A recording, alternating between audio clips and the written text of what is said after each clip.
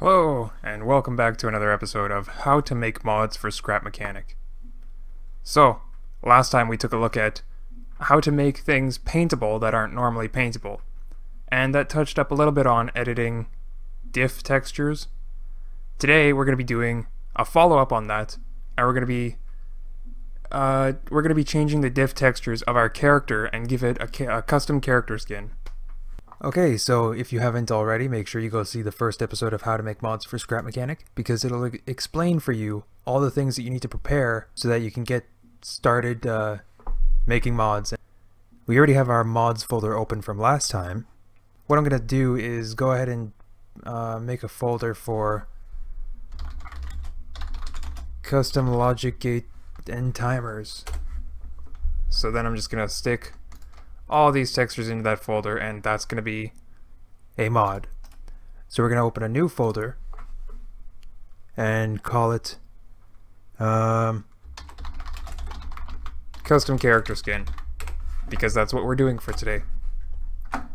So in this folder, custom character skin, because I'm probably going to want to do multiple different character skins, I'm going to start another new folder inside and just it doesn't really matter what you call it, like, as long as you know what it is. So I'm gonna call this one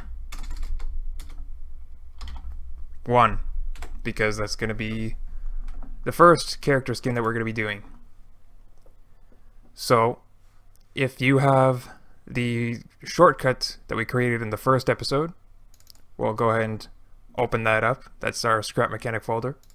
We're gonna go into Data, Character, Textures, Character Male, char underscore male, right here. And this contains all of the textures that we're going to be using for our character skins. Go ahead and copy that over to our 01 folder. And there it is. We have all of the... I'm going to change my view here so I can see what it is. Okay, so here we have a copy of our... actually, I'm gonna go ahead and copy this entire folder and paste it, and I'm gonna rename it to backup. So no matter what happens, I'm always gonna have the original character files, ready to restore in case I screw anything up. So the process that we're gonna do is very similar to the first video. We're going to start with the pants for this video. We're going to open up GIMP.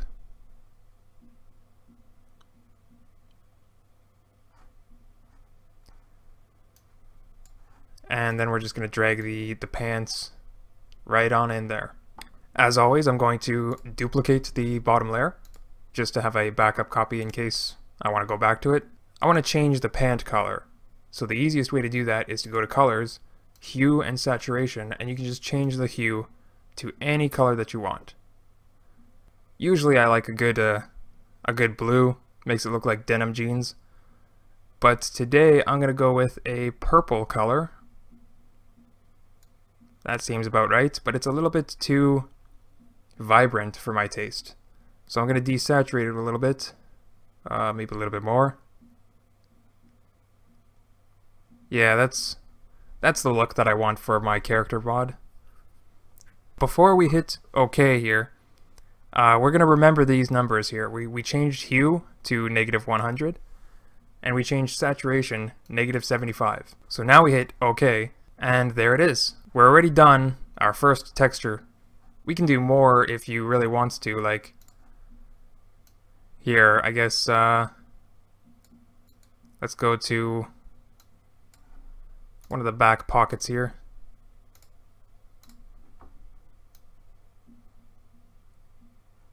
Yeah, the one on the right. And we're going to start a new layer real quick, because I'm going to be drawing on top of this. I'm just going to make some text. And we'll just put a D for Durf. Doesn't really matter what you do.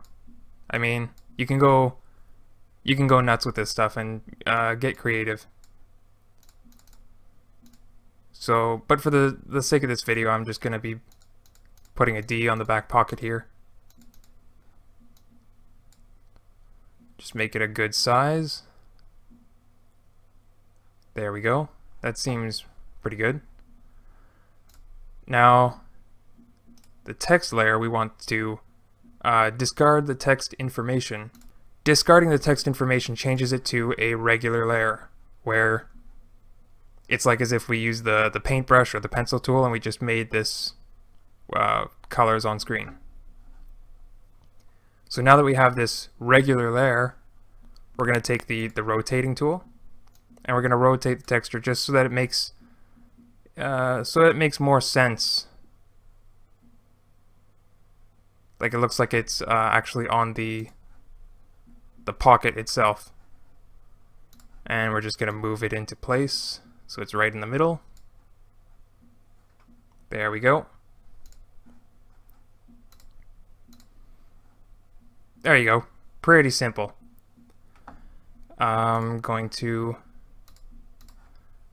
go back to this D for a second right here. And I want to change the opacity. Yeah,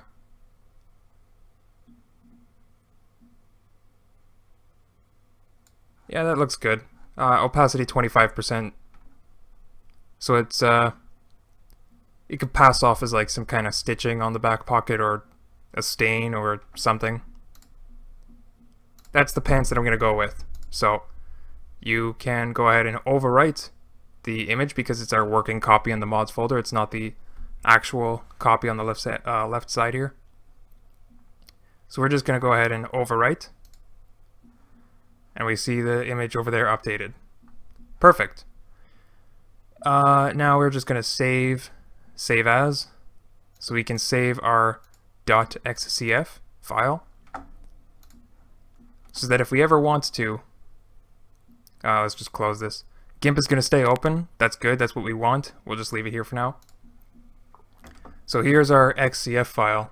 We can always come back to the pants if we ever need to and make any adjustments, or possibly additions. So the next thing we want to do is go straight to the chest. And the reason why that is because you'll see in a minute. Here, this orange section, that's the top part of the overalls. So we need to do the same thing that we did for the pants. We need to do that for the top of the overalls, but not for anything else. So first thing we're going to do, of course, is duplicate the layer so we have a backup. And in this new layer, we are going to select, we're going to use this free select tool that looks like a little lasso, and we're going to select just around the overalls. Now you might notice I'm not being too careful about how I'm selecting it, and that's because I don't actually need to be, because there's a lot of extra room in this texture.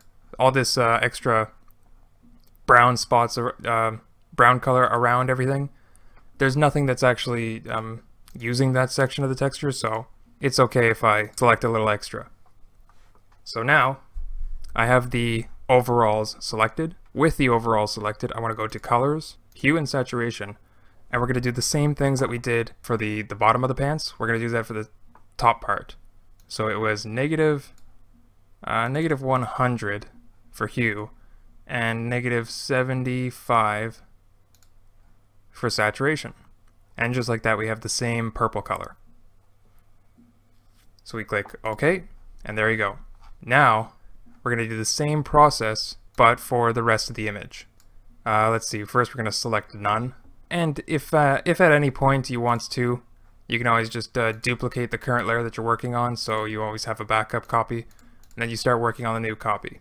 So for the new copy, we're going to select all of this red part. See, this looks like the back of the jacket without the sleeves. This part here looks like the top of the sleeves, like all rolled up. And this part here looks like the inside of the top of the jacket. And this part here looks like the underside of the bottom of the jacket. So, let's do the same thing as last time. We're going to take the free select tool, and we're going to select just the parts that we want to edit.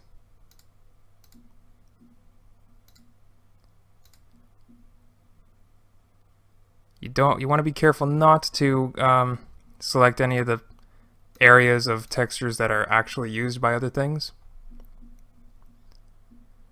But it's okay, we don't have to be too careful. Just like that. There we go.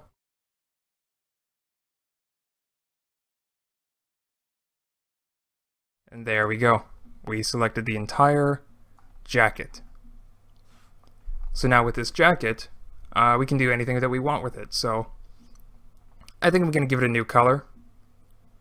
I'm going to change the hue so that it's green. Yeah, that's the shade of green that I want. And I mean that's all the changes that I want to do for now, so I'll just leave it at that. And we're almost done with the chest, so we'll deselect, just select none. The last thing that we're gonna do is we're gonna start a new layer real quick, and then we're gonna put an image on the shirt. And as we know, the shirt is a little bit covered up by the overall and stuff, so to make it look like a real shirt, we're gonna only put half of the image on the shirt here. So once you have the image, you can just click and drag it onto, if you drag it onto the layers here, it'll center it in the middle of the image. So we're gonna take our new image and bring it up to the top so that we can see it. And this is the logo that I'm gonna be putting on the t-shirt here, the undershirt. So we want to scale this down because it's way too big, to about that size, maybe. There we go. And we're gonna put it right about here, like this, so that it looks like it's in the center of the shirt. Okay, and there we have it. Our chest texture is done. So we go ahead and overwrite. One thing to note with the character textures, it's a little bit different than the logic gates and timer stuff that we did last video. This time, all of the textures are in a PNG format. So you got to make sure if you're saving your textures, it has to be in the same format. So we just save as to get the .xcf, just in case we want to come back to this. And then we exit out of this. So we're done with that.